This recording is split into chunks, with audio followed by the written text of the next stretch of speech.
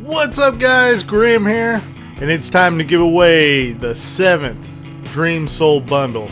Now if you had left a comment in the comment section below in my Paralord build video, then you are entered into this contest.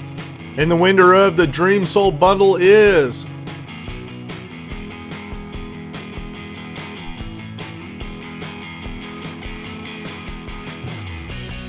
Congratulations! Enjoy your Arbiter, Oracle, Physician, and Liberator souls. And I'd also made a thread on the Rift forums about this giveaway, so if you're one of the people that left a comment in that thread, then you are entered in to win a Rex. And the winner of the Rex is...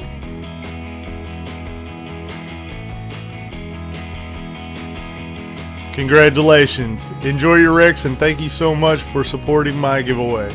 But this big giveaway wouldn't be possible if it wasn't for Zolid and Godlike Awesomeness for providing the Dream Soul Bundle to us to give away.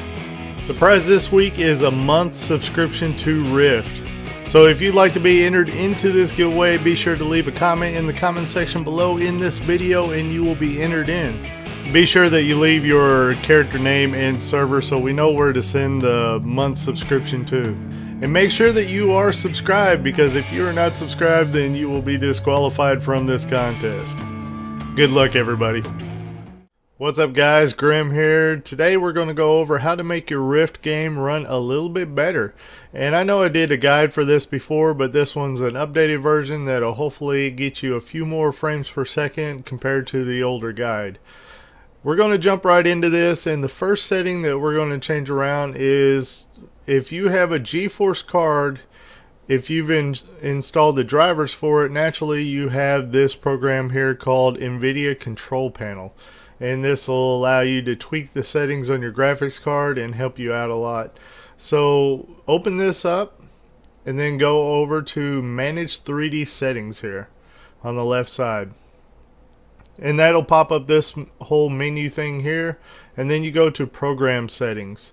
And then it'll show a list of the programs that you have right here, and you can click on it and get a drop down menu and go ahead and select your Rift game, which is rift.exe. If it is not on the list, then click on the add button and find your Rift game, rift.exe, and go ahead and select it so that you have it here. And then once you've done that, go ahead and go down a little bit down to power management mode. Normally this setting right here will be set on the use global setting adaptive. We want it on prefer maximum performance.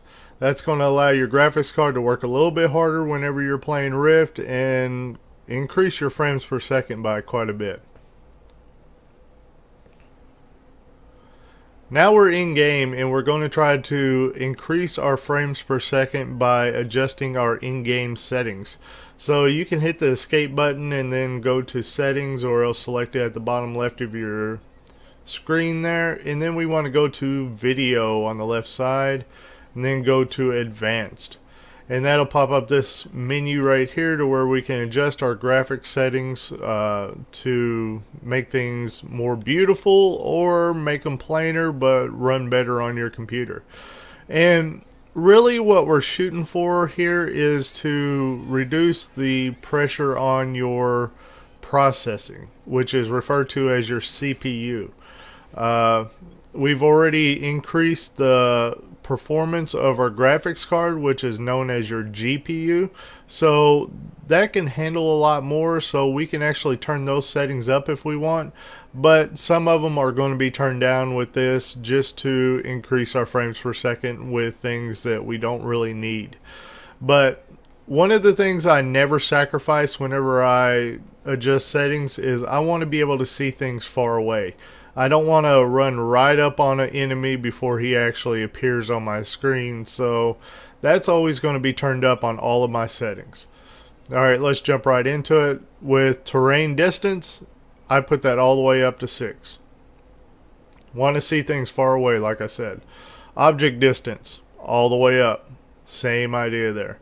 Okay, object detail, we want that turned all the way down. Anisotropic filtering, turn that all the way down. Texture quality all the way down. Pixel granularity all the way up. And then you can adjust these how you want, the little options down here that has the check boxes. But I highly recommend you keep full screen FX turned off and enable detail objects turned off. So you can mess with the other stuff if you want, but I recommend you keep those two things off. Alright, now we go into ground clutter at the top right here. The density, turn that all the way down. Ground clutter radius, turn it all the way down.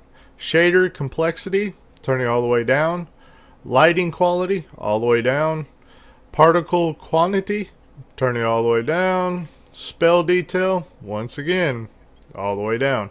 And we want all of these down here, cloaks, anti-aliasing, and shadows, to be set to none, because that's also going to be a lot of pressure taken off of your computer whenever you turn them to none. So that's basically it. You want to make sure that you turn down all the settings that is going to be really intensive on your computer, but you can turn up the things that you absolutely need, or things that kind of work more with the graphics card, because that can handle more than your CPU is handling in Rift, because we've upped the performance of it. So it's all up to you guys how you want to adjust it all. You can play with the settings if you like. This is just a groundwork to go with whenever you are going into Conquest and stuff that is very laggy, and this will help you out a lot. So I hope you guys enjoyed it. As usual, my name is Grim. Make sure you hit the like button and make sure you're subscribed. Alright, see you guys next time.